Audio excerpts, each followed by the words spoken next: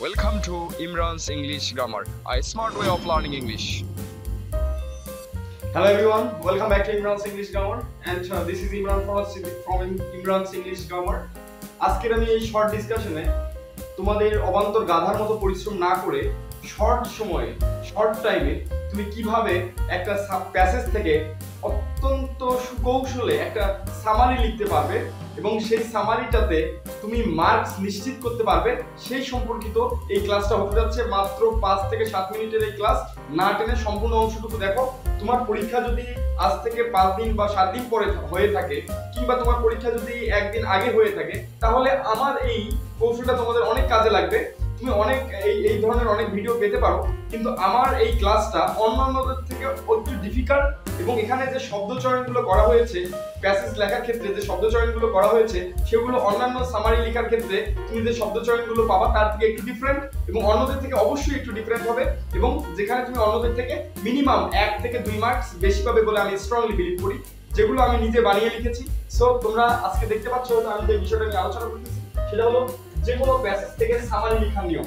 মাত্র একটি সামারি যথেষ্ট, এবং সেই কৌশলটা আমি এখন তোমাদেরকে ডেসক্রাইব করব। যে কোনো প্যাসেজ থেকে সামারি লেখার নিয়ম, মাত্র একটি কৌশলই যথেষ্ট। অবান্তর গাধার মতো পরিশ্রম না করে মাত্র একটি কৌশলই যথেষ্ট। So let's get started. আমরা একটু দেখে নিই যে আমরা এখানে তোমরা একটু দেখতে পাচ্ছ একটা আমি বৃত্ত এঁকেছি, সার্কেল এঁকেছি, আমরা তোমরা দেখতে পাচ্ছ। তো এখানে আমি প্রথমে বলে নেই যে তোমাদের যে প্যাসেজটা পরীক্ষায় আসবে, যে টেক্সট আসবে, এই টেক্সটটা সাধারণত কয় ধরনের টেক্সট তোমাদের পরীক্ষা আসতে পারে।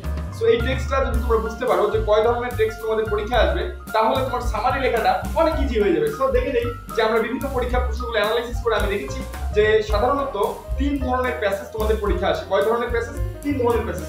কোন সম্পর্কিত প্যাসেজগুলো সেটা আমরা দেখে নেই। নাম্বার 1, একটা হচ্ছে ঘটনা সম্পর্কিত, যে কোনো রিসেন্ট কোনো একটা ঘটনা দিতে পারে, যেমন ধরো কারাপশন, এটা একটা দিতে পারে। তারপরে তোমার দিতে পারে হচ্ছে ডায়াসপোরা, বা যে কোনো ধরনের প্যাসেজ আছে যেগুলো ঘটনা কেন্দ্রিক, সেই প্যাসেজগুলো তোমাকে দিতে পারে এখানে, এই ঘটনা কেন্দ্রিক প্যাসেজ।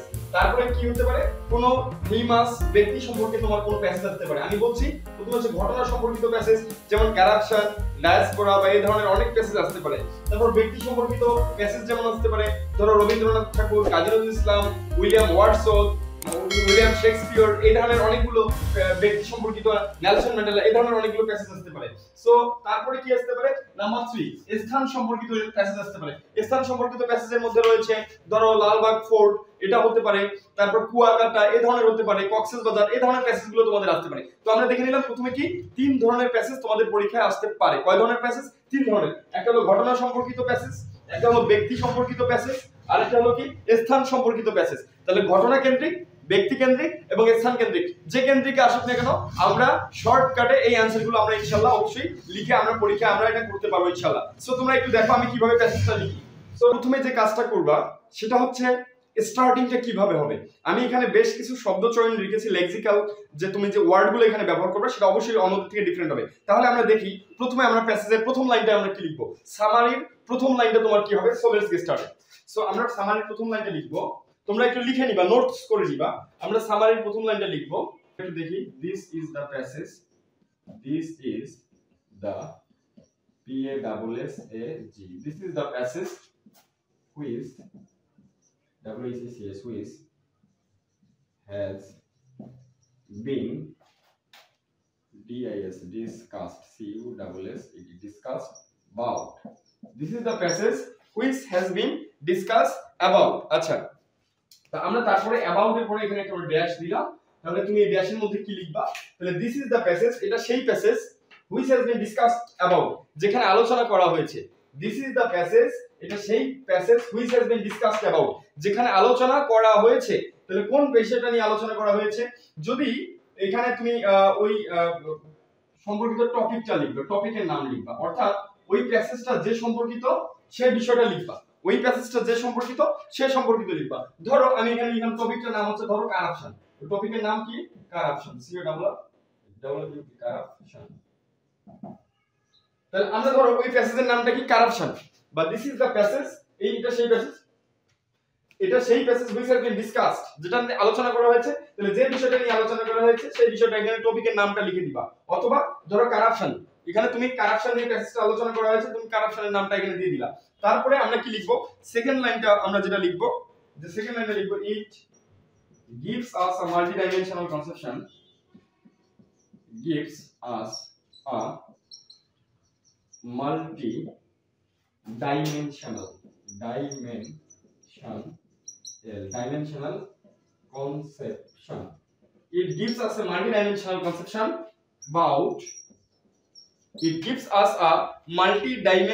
conception about এখানে তুমি তিনটা বিষয় লিখতে পারো। যদি কোনো ঘটনা হয় তাহলে ঘটনার বদলে ওই ইট লিখতে পারো, আর যদি কোনো ব্যক্তি সম্পর্কে হয়, ওই ব্যক্তিটা যদি পুরুষবাচক হয় তাহলে হি, ওই ব্যক্তিটা যদি মহিলাবাচক হয় তাহলে আমরা হার ব্যবহার করব। অথবা সরাসরি টপিকটা দিতে পারো, অথবা সরাসরি তুমি এখানে কি দিতে পারো, টপিকটা দিতে পারো। তাহলে দেখো আমাদের প্রথম দুই লাইন কিন্তু একদম সেম থাকবে। কি প্রথমে বলেছি দিস ইজ দ্য প্যাসেজ, এটা সেই passage which has been discussed, যেখানে আলোচনা করা হয়েছে about লিখার পরে তুমি টপিকের নামটা লিখবা, অথবা এখানে টপিকটা ধরো কারাপশন, তুমি কারাপশন লিখলা, তাহলে দিস ইজ দ্য প্যাসেজ, এটা সেই passage which has been discussed about, যেখানে আলোচনা করা হয়েছে। এখন এখানে কারাপশন বা যে টপিকটা নিয়ে আলোচনা করা হবে সেই টপিকটার নাম দিবা। তারপরে এখানে লিখবা it gives us, এটা আমাদেরকে দেয় a multi dimensional, বানানটা একটু ভালো করে দেখো, multi multi dimensional multi dimensional মানে বহুমুখী একটা ধারণা দেয়, কনসেপশন মাল্টিডাইমেনশনাল কনসেপশন একটা বহুমুখী ধারণা দেয় অ্যাবাউট ওই প্যাসেজের নামটা। যদি প্যাসেজটার নাম লিখতে না চাও তাহলে অ্যাবাউট ইট লিখতে পারো, যদি ঘটনা সম্পর্কিত হয়, যদি ব্যক্তি সম্পর্কিত হয় তাহলে তুমি হিম লিখতে পারো, আর যদি মহিলা হয় তাহলে হার লিখতে পারো, অথবা টপিকের নামটা তুমি এখানে সরাসরি ধরো কারাপশন দিতে পারো। তাহলে আমাদের প্রথম দুই লাইন, সেই দুই লাইনটা আমাদের অবিকল থাকবে, সেই থাকবে দিস ইজ দ্য প্যাসেজ, এটা সেই passage which has been discussed about, যেখানে আলোচনা করা হয়েছে ওই টপিকের নাম। তারপরে তুমি লিখবা it gives us A multidimensional conception, এটা আমাদেরকে একটা বহুমুখী ধারণা দেয়। আমি বলে দিচ্ছি এখানে যে শব্দ চয়নটা করা হয়েছে সেটা একটা হায়ার লেভেলের, এবং অন্যান্যদের থেকে তোমার এই শব্দ চয়নটা একটু ডিফিকাল্ট হবে। এই যে দেখো এখানে লিখেছি মাল্টিডাইমেনশনাল কনসেপশন, এটা আমাদেরকে একটা বহুমুখী ধারণা দেয়। অবশ্যই ওই প্যাসেজটা বহুমুখী ধারণা সম্পর্কিত হবে, সেজন্য আমরা এই বিষয়টা এখানে তুলে দিচ্ছি। ক্লিয়ার? তো বাই দ্য ওয়ে, তো এরপরে আমরা যেটা লিখবো, তারপরে এই দুইটা তোমরা সবাই খাতায় তুলে নাও বা স্ক্রিনশট দিয়ে তোমরা নিতে পারো। এরপরে আমাদের পরবর্তী যে লাইনটা হবে সেটা হচ্ছে it gives us the writer of the passage describes that the writer of the above passage the writer of the above passage describes দিতে পারো বা describes দিতে পারো, describes বা describes, তুমি এখানে describes দিতে পারো, describes the writer of the passage describes that, the writer of the passage describes that, যে এই প্যাসেজের যিনি রাইটার তিনি কি করেছেন, ডেসক্রাইব করেছেন, বর্ণনা করেছেন। the writer of the above passage, উপরের এই প্যাসেজের লেখক describes বর্ণনা করেন, that যে কি বর্ণনা করেন, তুমি এখানে সরাসরি প্যাসেজ থেকে সরাসরি প্যাসেজ থেকে দুইটি অথবা তিনটি গুরুত্বপূর্ণ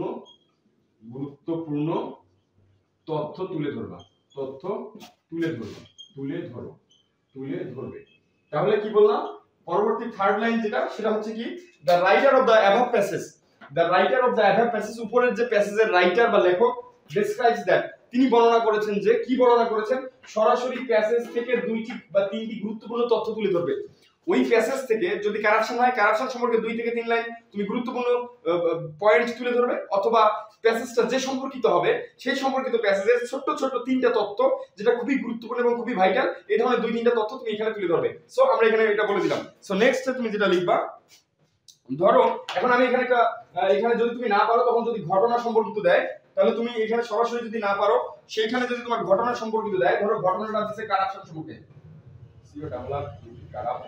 ধরো কারাপশন সম্পর্কে দিচ্ছে, তাহলে তুমি কি লিখবা, দ্যাট কারাপশন, তুমি এখানে দিবা কি corruption, the writer of the above passage describe that corruption, হ্যাঁ তুমি এখানে দিবা corruption and its different aspects, different different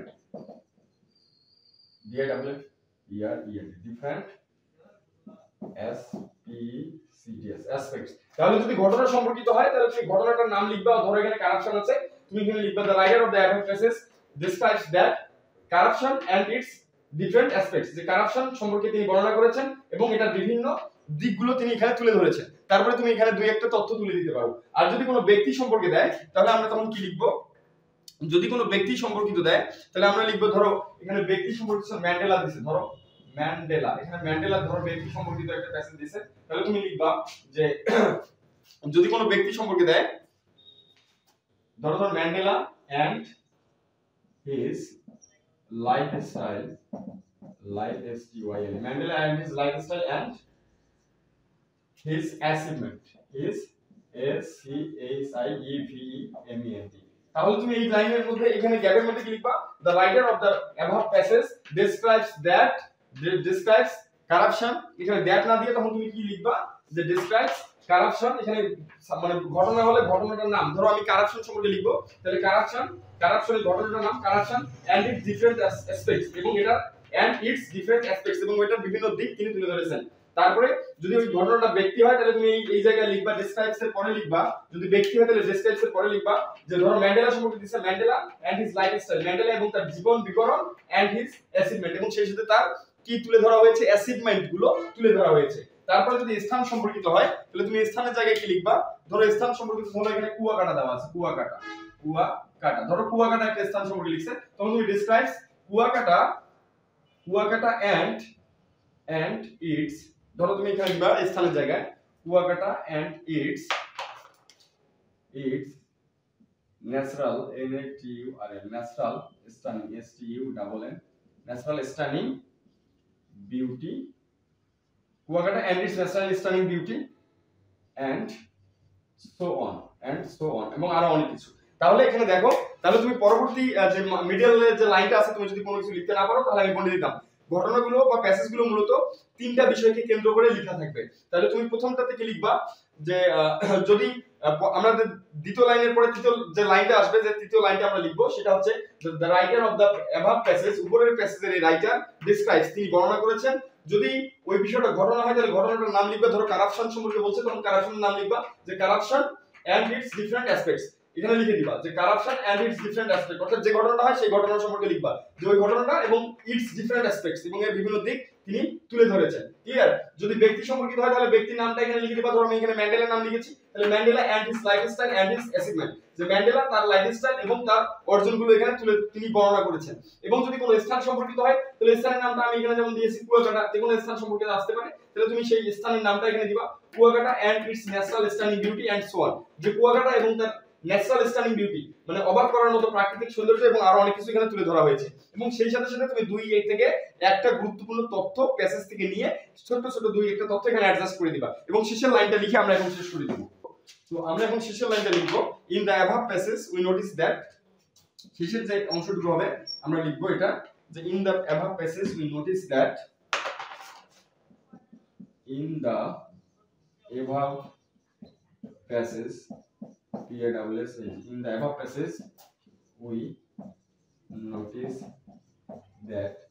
passage we notice that it's a contemporary perspective, আমি কিন্তু একটু শব্দগুলো অন্যভাবে লিখেছি যেন টিচার বুঝতে না পারে যে তুমি একটা ফরম্যাট লিখেছো। ক্লিয়ার? যার কারণে তোমার এই প্যাসেজ সামারিটা লিখলে তুমি অনেক মার্কস পাবা। তাহলে it's a contemporary perspective, it's a contemporary perspective, it's a contemporary perspective তাহলে কি লিখবো, it's a contemporary perspective that has been discussed, that has been that has been discussed, and the writer of the passage and the writer of the passage is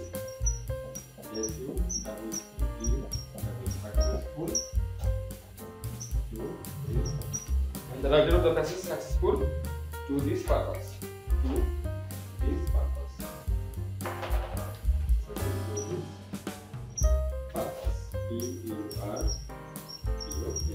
তাহলে আমরা শেষের যে অংশটুকু সেই অংশটুকু লিখব কি যে ইন দ্য অ্যাবাভ প্যাসেজ, উপরে এই প্যাসেজে উই নোটিস দ্যাট, আমরা লক্ষ্য করলাম যে ইটস এ কন্টেম্পোরারি পার্সপেক্টিভ, এটা একটা সমসাময়িক প্রেক্ষাপট। কারণ ওই যিনি প্রশ্ন করবেন আসলে সমসাময়িক বিষয়গুলো তুলে ধরবেন, যার কারণে আমরা এটা লিখেছি যে ইন দ্য অ্যাবাভ প্যাসেজ, উপরের এই প্যাসেজে উই নোটিস দ্যাট, আমরা লক্ষ্য করলাম it's a contemporary perspective, it's a contemporary perspective, এটা একটা সমসাময়িক প্রেক্ষাপট that has been discussed, যেটা আলোচনা করা হয়েছে, and এবং the writer of the passage, এবং এই প্যাসেজের যিনি রাইটার বা লেখক is successful to this purpose, এই বিষয়টা তিনি ভালো মতো বোঝাতে সক্ষম হয়েছেন। So thank you so much. যাদের সামারি, তারপরে শর্টকাট রাইটিংস, প্যারাগ্রাফ, কম্পোজিশন, তারপরে হচ্ছে অ্যাপ্লিকেশন, সিভি, এগুলোর ফরম্যাট যাদের দরকার, তোমরা কমেন্ট বক্সে কমেন্ট করে তোমাদের ইমেইলে দাও, আমি তোমাদের ইমেইলে এটা পাঠিয়ে দিব। So please, if you are a newcomer to this channel, please do subscribe my channel, and your support will help me to make more classes on different topics. So thank you so much. Stay safe and stay blessed, and again thanks from Imran's English Grammar. Thank you.